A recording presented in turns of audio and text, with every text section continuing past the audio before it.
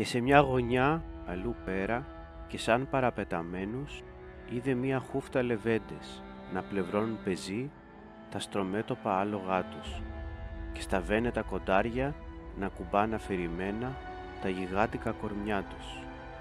Και ήταν οι Ακρίτες και ήταν σκόρπιοι και παρατημένοι, θρύψαλα και απουμινάρια τα στερνά τα παλικάρια. Ο δωδεκάλογος του γύφτου.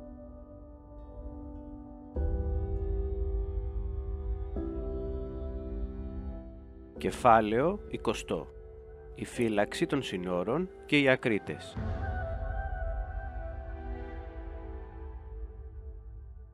Είδαμε στα προηγούμενα μαθήματα ότι οι Βυζαντινοί βρισκόντουσαν συνεχώς σε πόλεμο. Κάτι τέτοιο ίσχυε ήδη 400 χρόνια τώρα. Η στρατιωτική μηχανή των Ρωμαίων και μετέπειτα Βυζαντινών ήταν καλά μελετημένη με πείρα αιώνων. Πώς αλλιώς θα είχαν επιβιώσει μετά από τόσους πολέμους? Όμως, στη βασιλεία του Λέοντα του Τρίτου του Ίσαυρου, ο Βυζαντινός στρατός είχε εξαντληθεί. Μέσα σε 400 χρόνια είχε πολεμήσει Πέρσες, Ούνους, Γότθους, Άβαρους, Σλάβους, Βούλγαρους, Λομβαρδούς και αμέτρητους άλλους λαούς. Και δυστυχώς είχε πολεμήσει πολύ συχνά και τον εαυτό του στους εμφυλίους πολέμους.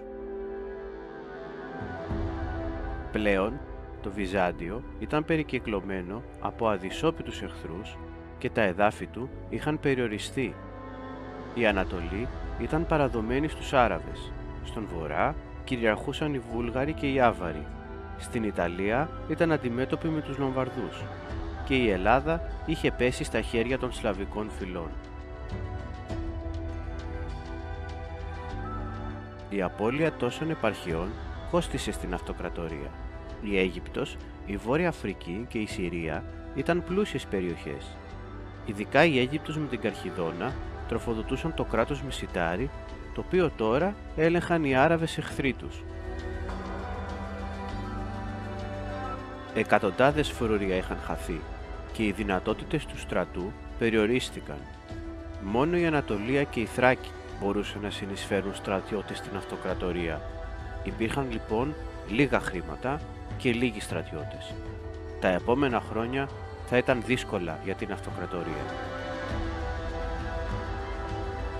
Οι περιοχές που έμειναν στην Αυτοκρατορία όμως μιλούσαν κυρίως ελληνικά, ενώ οι περιοχές που χάθηκαν μιλούσαν πολλές γλώσσες.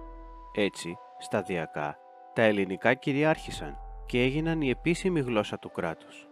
Το Βυζάντιο περιορίστηκε, αλλά απέκτησε μεγαλύτερη ομοιογένεια.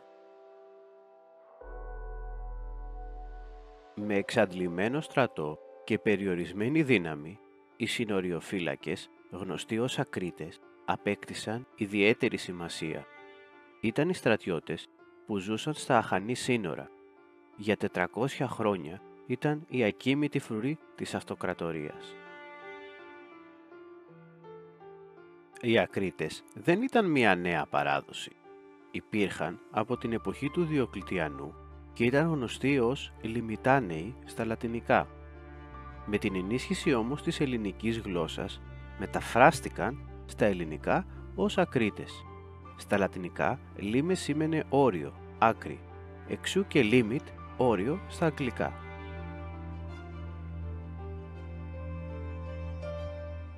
Οι Ακρίτες ήταν η μόνιμη φρουρή των Συνόρων.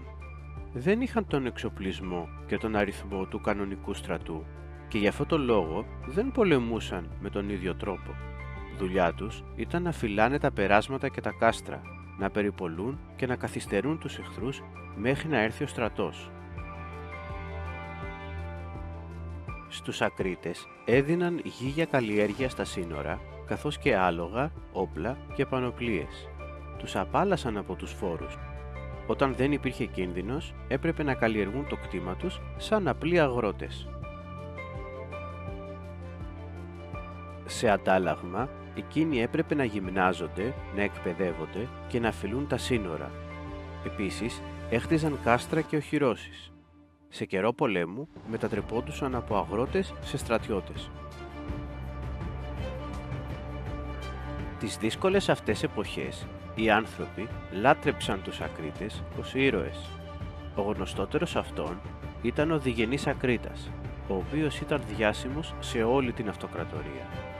Τα πρώτα μας δημοτικά τραγούδια ήταν αφιερωμένα στους Ακρίτες και το τραγούδι του διγενή σώζεται έως σήμερα.